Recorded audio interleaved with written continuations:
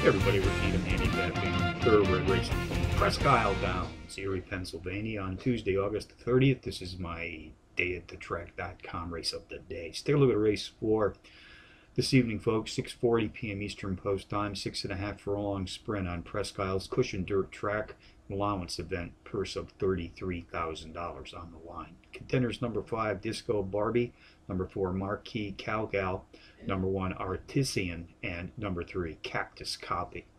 Number 5 Disco Barbie qualifies as a Trackmaster Plus Power Pony, takes a 3-level Trackmaster class drop, is the overall speed leader in this allowance field, sprinting at or about tonight's distance of 6.5 furlongs on the dirt, and has hit the board in 4 of her last 5, with 3 of those board hit efforts, including back-to-back wins in her last 2 outings, also qualifying as power runs.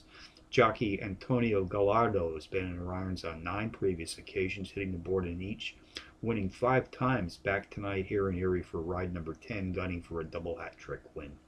Number 4 Marquis Calgal, nice early speed abilities to complement for the sprint, is scored with a quartet of circle trips in her respective last 5 starts, with 2 of those wins also qualifying as power runs.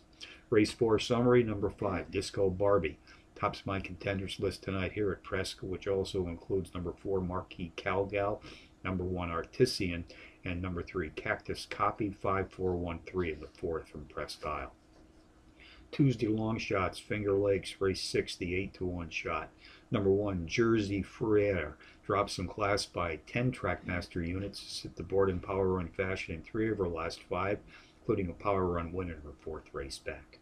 Mountaineer Park, race 4, number 2 Rosebud's Tiger, a 5-to-1 shot, has posted a quartet of power runs in her last 5 starts. So from Presque Isle on a Tuesday, Rick Needham for dayatthetrack.com, reminding you as always to please bet with your head, not over it.